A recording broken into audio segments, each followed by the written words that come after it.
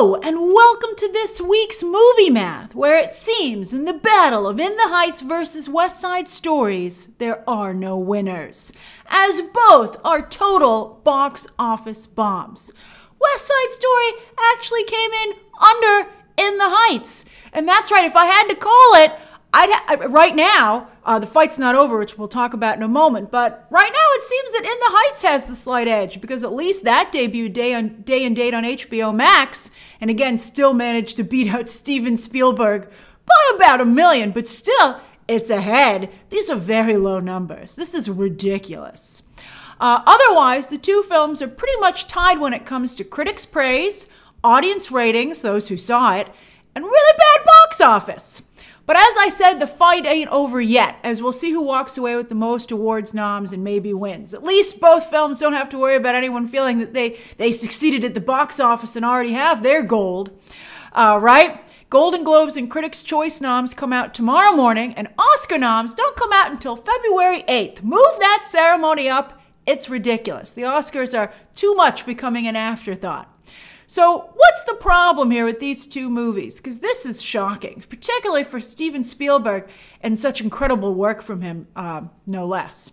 Well, Hollywood is pointing the finger at the fractured Latino audience, which is divided by country and region, and unlike other groups, doesn't show up as reliably as a whole to the box office, which could hurt Latino representation in movies going forward if Hollywood and the Latino community can't find a way to come together. Remember, Hollywood doesn't do anything unless they can make a buck doing so. For instance, there were no complaints that Black Panther didn't feature actors from Africa. Yet on social media, despite Steven Spielberg casting Latino and Afro-Latino actors, a criticism leveled at In the Heights, many still had a problem with West Side Story because it didn't cast specifically Puerto Rican actors. And no matter how you might feel about that criticism, here's the bottom line. The audience for West Side Story this weekend was 52% Caucasian. And for a movie like that, that's ridiculous. That's absolutely ridiculous. Caucasians in New York City, to be specific, because AMC Lincoln Square and the Regal 42nd Street were by far and away the top performing locations. It's interesting, West Side Story of course takes place in New York City, so that might have helped the film appeal to that audience as well. Now, Deadline revealed a very unusual statistic that isn't usually discussed, so it's a goodie for us to go over. And that's that this weekend in all of North America, about 800,000 tickets were sold. That's nuts considering the size of the potential movie-going population in North America. That's how few people can go to the movies. That's what gives you about a $10 million number opening weekend. Wow. Deadline also noted that 88% of those moviegoers went before 8 p.m., which hints at an older demographic. But again, not even that many in that group because the opening weekend is so small. Yes, older moviegoers still aren't comfortable going to the theater, although Bond did get older men to the multiplex.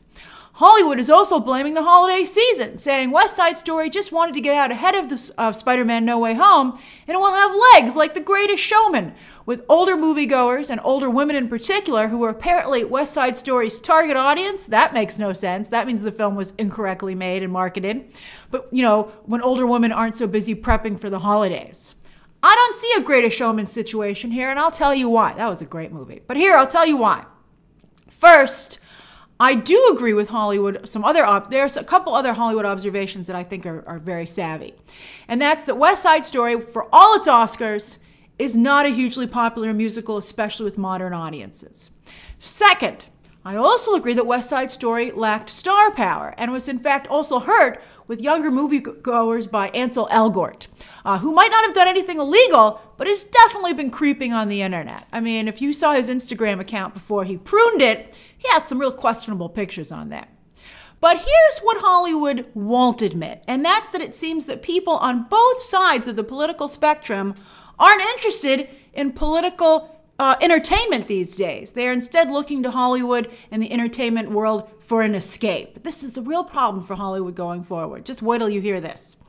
So conservatives don't want to be yelled at or told they're stupid. Liberals don't want to be frustrated and told they're inept. And moderates don't want to be reminded what a mess they're stuck in the middle of.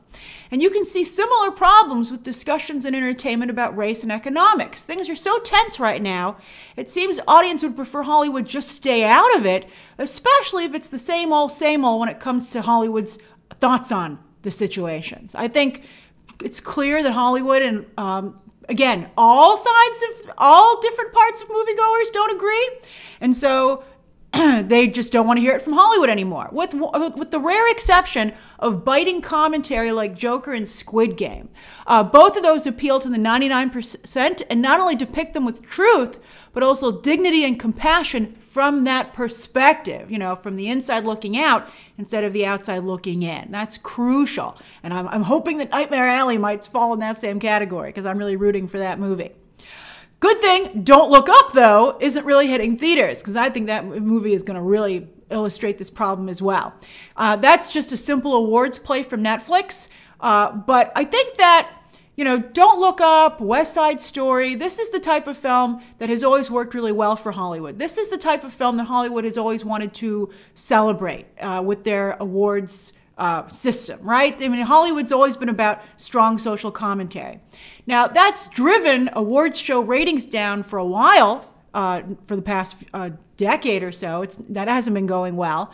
But at least award contenders could still see a box office spike. It's only ABC's problem that people aren't, I guess also the Academy, that people aren't watching the Oscars, but it's all of Hollywood's problem if they don't go and see these movies or stream them or rent them. So that's a problem. So if moviegoers lose total interest in anything that Hollywood has to say, well, I don't think Hollywood should stop with their commentary, but maybe it's a message I need to get different voices in there and, again, stop saying the same stuff. Oh, and also start saying some new stuff. Because, again, films like Joker and shows like Squid Game are still resonating. So there is an interest in some commentary still. It's really interesting because, Hollywood has been coasting on the same kind of commentary since they started. So that's really crazy. Just like there has to be a shift in who's voting for awards, there's been a discussion about that. It might even be beyond that. Oh, fascinating. I love this. All right. So anyway, now some also have argued, and I was also tempted to argue this as well, that maybe streaming has truly killed the drama at the box office. But I looked it up, and that's not true, as the most successful dramas throughout Hollywood history have still had a wow factor or some unique angle. So, I think Steven Spielberg felt that he was the wow factor, and I think, I saw the movie, I think he was.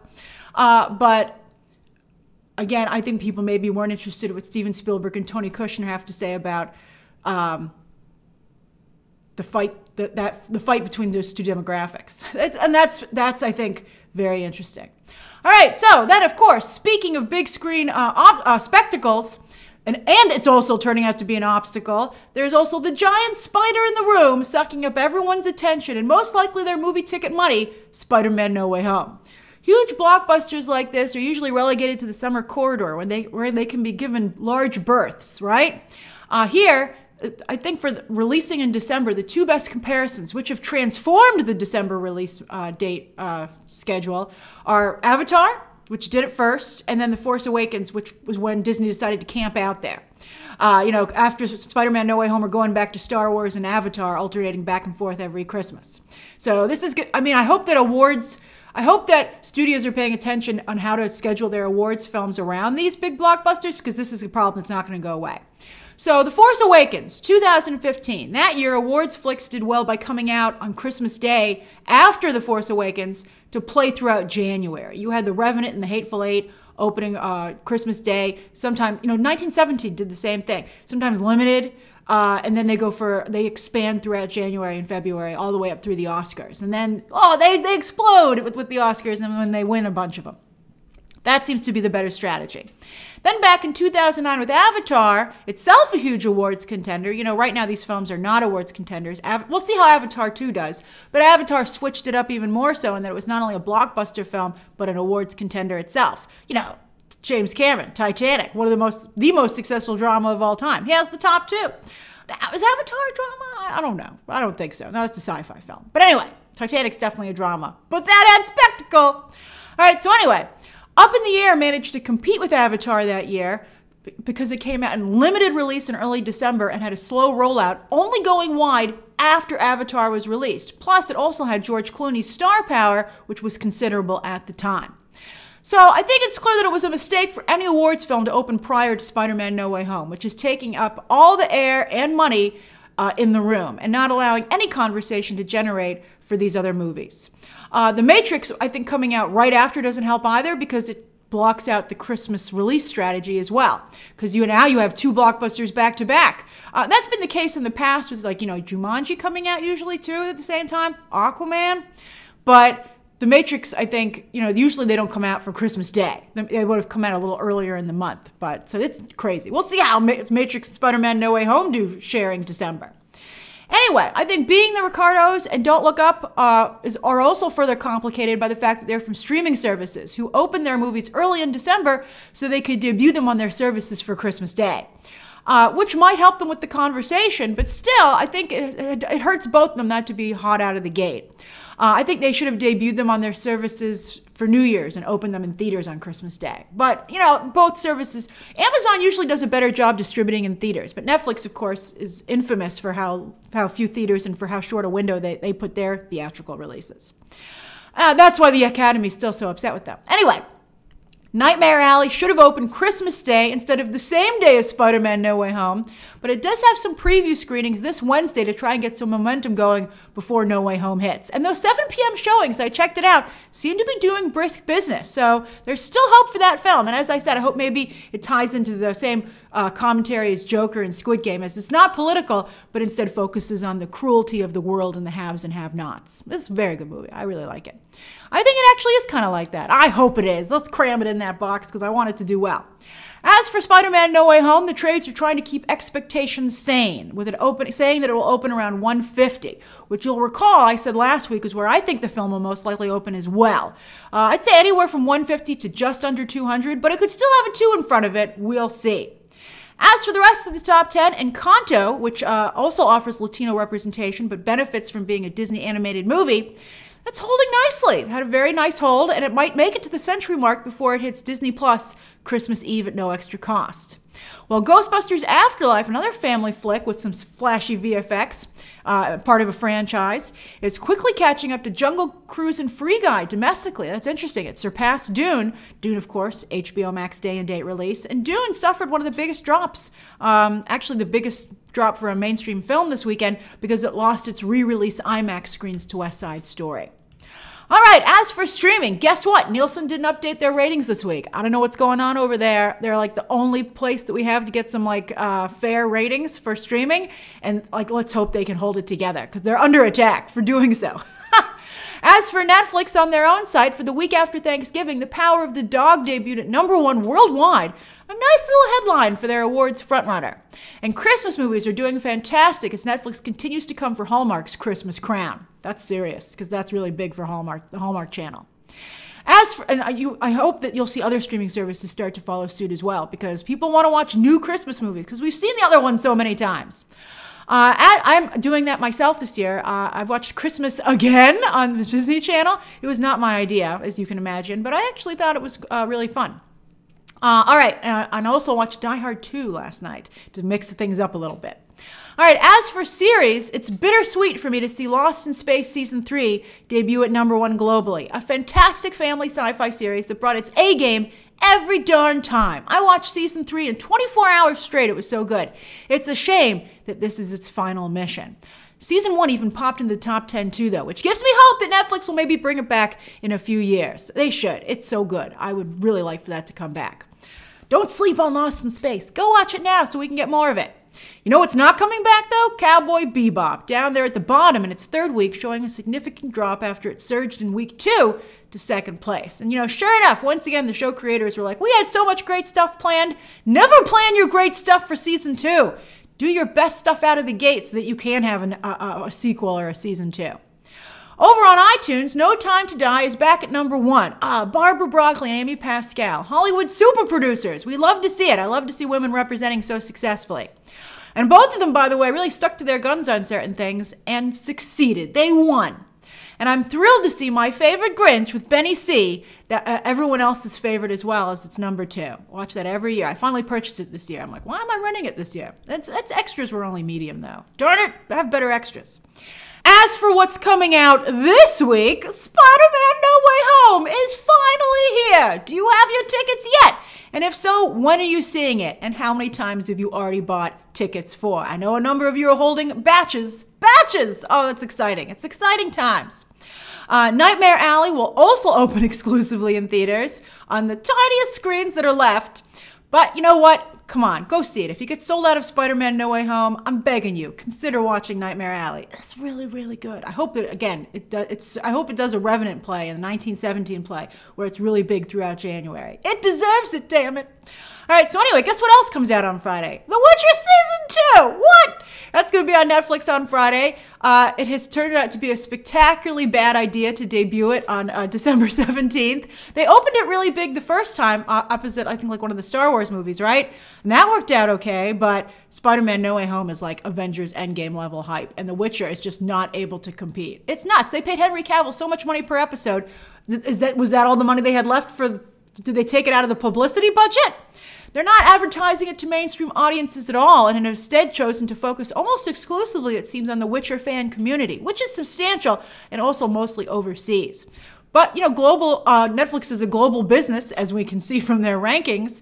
So, well, maybe they're crazy like a fox. We'll see what happens with it. Netflix also will release awards contender film The Hand of God from the creator of The Young Pope, as well as more holiday movies. Elsewhere on streaming this week, Peacock brings back MacGruber. People really like MacGruber. He has his own series. The trailer looked pretty good. Again, I think this is an awful time to bring it out. But, you know, I think there is a fandom there, and, you know, that could be, I think, at least somewhat of a win for Peacock. HBO Max has the ambitious sci-fi show Station 11, which I'm still not quite sure is about, and reality competition Finding Magic Mike. That's crazy. HBO Max has a slight sleaze factor to it, but it seems to be working really well for them. You know, like, what's that, like F Island, right? Oh, F Boy Island, and that's not what they're calling it. I'm censoring it. All right, it got renewed, I think. All right, so anyway, and Amazon has a new show, With Love, where each episode spotlights the Diaz family during a different holiday, including Christmas and New Year's. So that's this week's movie math. Why do you think West Side Story opened so poorly? Or I guess more accurately, why didn't you see it? Because it seems most of you didn't. Are you waiting to see it? Says Disney, Fox, and Steven Spielberg, fingers crossed. And what would your strategy be for any of these awards films to coexist with Spider-Man No Way Home? And how do you think The Matrix is going to do competing with it? Also, in 1 week, we will be discussing Spider-Man No Way Home's opening weekend, and that is exciting stuff. All right, share those thoughts down below, subscribe today, and of course, as always, you can check out some more videos right now.